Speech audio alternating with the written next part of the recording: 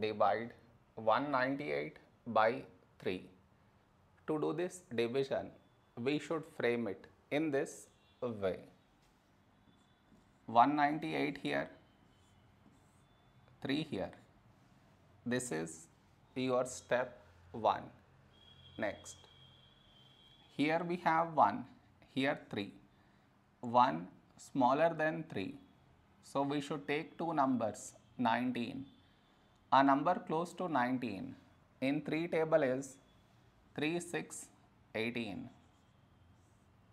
Now we should subtract, we get 1. After this, bring down the beside number, so 8 down, so 18.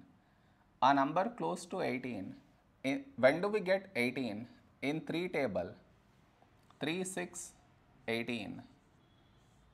Now we subtract, we get 0.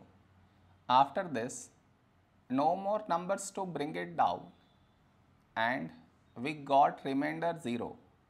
So this is our quotient.